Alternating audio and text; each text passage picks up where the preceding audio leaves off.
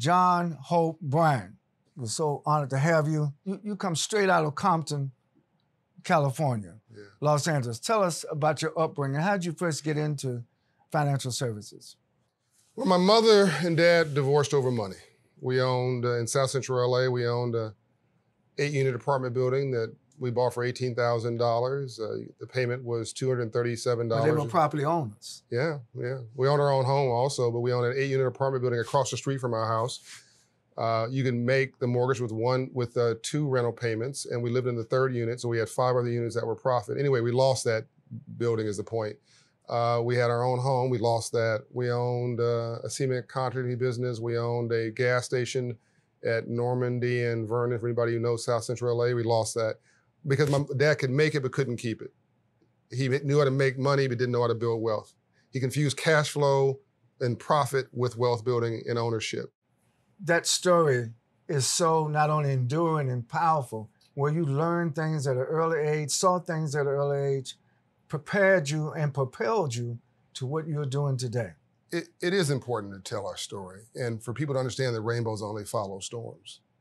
That you cannot have a rainbow without a storm first. So they know they can do it too. It's deeper than even what I articulated because my grandmother lived in a shotgun shack.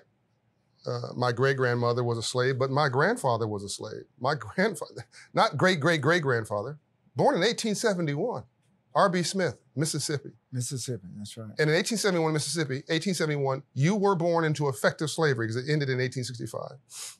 He was able to get a little farm as a sharecropper. We hear about this in the history books, as a sharecropper. That farm was worth $700 at its height in 1921. So he owned one farm worth $700. My mother ended up owning 7 homes. I ended up owning 700 homes through the Promise Homes Company. This is the march toward freedom. This is the new march of civil rights that I call civil rights, for the movement coming from the streets to the suites. And the new color, as it has always been, I believe, is green, but we were never taught that lesson. And when the rules are published and the playing field is level, as you know, and as you fought your whole life, we succeed. You know, John, I in my younger years, I actually had the opportunity to work with the Reverend Dr. Martin Luther King Jr., the Southern Christian Leadership Conference. And of course, before Dr. King was assassinated in 1968, he was heading toward this struggle for economic justice, for economic equity. But, you know, his life was cut short. Yes, because of it, I think. Oh, no question about it. So tell us about Operation Hope. What led to you founding this tremendous organization now that has helped so many people across America? Because of him. And because of Andrew Young, who was with him, who was on that balcony when Dr. King was assassinated in '68. Yes, in Memphis. In Memphis, April '68. And because of Abraham Lincoln and Frederick Douglass, who, by the way, also owned $6 million worth of real estate in 1865. Think about that. And that real estate is in Baltimore, Maryland. It has a marker on it. Yes. So he rented it out to working class blacks. So he was also financially free. All money is freedom. But though Abraham Lincoln and Frederick Douglass had the Freedmen's Bank, Lincoln was assassinated April 1865. Dr. King had the Poor People's Campaign. He was assassinated April 1968. I want to extend and continue and hopefully finish successfully some of the work they began. But all this comes back, again, as you know, to personal stories. So I go to a classroom that teaches financial literacy. A banker came to the classroom, blue suit. This is in California? In Compton. Blue suit, white shirt, red tie. He's 6'2", he's Caucasian, male, teaching financial literacy because of the CRA law, banking CRA law just passed in '77. So Dr. Chavis, the second session of this financial literacy lesson, I raised my hand. Excuse me, sir, what do you do for a living and how'd you get rich legally? I was dead serious. Nobody in my neighborhood had a business card, was on a salary, could come to my office and to my school in the middle of the day. My mother had an hourly job with 2 breaks and lunch. Now, most schools don't teach financial literacy. That's exactly the point I'm making. So he says, young man, I'm a banker and I finance entrepreneurs. I said, sir, I don't know what an entrepreneur is. No one's ever mentioned that word to me in my entire life. French word, build something out of nothing. But whatever it is, if it's legal and you're financing it, I'm going to be one. that is who I am today. So I understand that you have a 30-year relationship with Wells Fargo. Yeah. How is that possible?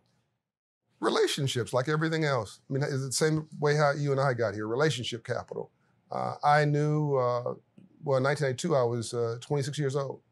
And Wells Fargo was the first bank to give me an account when I was, I think, 18, a credit account. And I remember the branch I used to walk into on Pico Boulevard across from a mall. And they would give me a little respect and say my name, and that made me feel good. And so years later, when I met the regional president, her name was Lynn Pike, and we had a rapport. When the riots happened, I called her. And I said, we have got to make free enterprise work for the least of these God's children. We've got to bring Wall Street down to Main Street, because this riot is really about economics. $1 billion of property damage, but not one was a home. You don't burn that which is your own.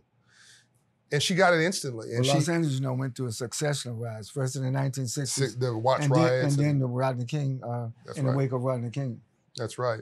And so they were the first major financial institution to write a check to a very young man who had a very big idea. I literally said I was going to eradicate poverty in my lifetime. And by the way, today we have we're one of 7% of nonprofits today that have a 4-star Charity Navigator rating, which is like a Dun & Bradstreet rating on Wall Street. Essentially means that 89 cents of every dollar that comes in goes to the community.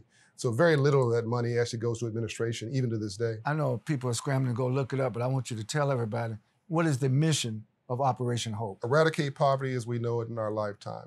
Make free enterprise work for the poor. Become America's financial coach. To change the banking system, to get the banks out of the no business and back into the yes business by moving credit scores 54 points in 6 months, which is what we do, and 120 points in 24 months, which is what we do, because nothing changes your life more than God or love than moving your credit score 120 points. You have proven examples that you can do that. Oh, we have 4 million clients, and we've directed $4 billion since that check that Wells Fargo gave us to start. Now we have a $50 million annual budget, and $4 billion we've invested in these neighborhoods. We have 200 operating locations. We're the largest in the country in 46 states with 350 full-time staff people that are making free enterprise work every day and finishing, I think, the work of the Freedmen's Bank. So listen, let me just, again, pause so that we can digest what you're saying. Starting out as a 9 or 10-year-old brother in Compton, South Central Los Angeles. Today, you're in charge of the largest financial wellness nonprofit in America. That's quite a journey. I just wanted to prove it could be done. PhDs are good, PhDs are better. I want folks to know it's possible. I want to give them a roadmap of how to get there. And I want them to understand that you can do it legally, properly. Pay your taxes. By the way, we shouldn't be mad about paying taxes. That means you're making money. Pay your taxes, build wealth, not just make money, access the free enterprise system, access the banks, make them say yes to you. How are people responding to all the opportunities that Operation Hope offers?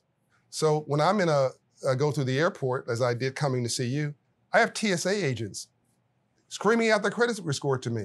I walk in, 680, 700. People literally giving their phones to me. I'm like, whoa, what's that? They're just showing me their credit score. That's great. It warms my heart. They're saying to me, I have access now. I have access now. Do you know that half of us, African Americans, have a credit score below 620? Forget about police brutality for a minute. Forget about racism and all the other legitimate issues. That means that half of us, Dr. Chavis, are locked out of the free enterprise system. You can go to church every Sunday, be the nicest person on the planet, pay your taxes, be kind, be joyful, and you can't get a decent mortgage at less than 680. Because of your credit score. Because of your credit score. You can't get a small business loan. I don't care how good your idea is. So I love that Wells Fargo was in my neighborhood. I love that the banker created a relationship with me and saw me as a human being. I love that this person, Lynn Pike, and then later on other bankers within Wells Fargo, acknowledged that I was somebody. And early on in my movement at Operation Hope, when everybody else was sort of rolling their eyes or dismissing me, Wells Fargo took me seriously. They would write, I remember a vice chairman of Wells Fargo co-opted an op-ed with me and wrote letters to the federal regulators. You know what that did to my self-esteem as a 26 or 28-year-old young man? So everybody makes mistakes, but they're not a mistake. That's a good institution. I remind everybody that the NAACP was created by blacks and whites. That's just right. The Urban League was created by blacks and whites. Operation Hope was founded by a black man with the support of whites who mean well. We all need each other, all of us, because the color of currency is green.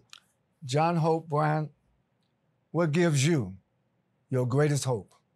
So what gives me so much hope are conversations like this, where we come from different places but end up in the same spot. Yes. And I think we're better together. And if you can get 5% of leaders, 5% of banks like Wells Fargo and others, 5% of corporations, 5% of civic leaders, or more, to mobilize 5% of legislators around a new vision for America, you change the world. So all hope is not lost. All hope is in our hands. Very good. John Hope Bryant, thank you. Honored.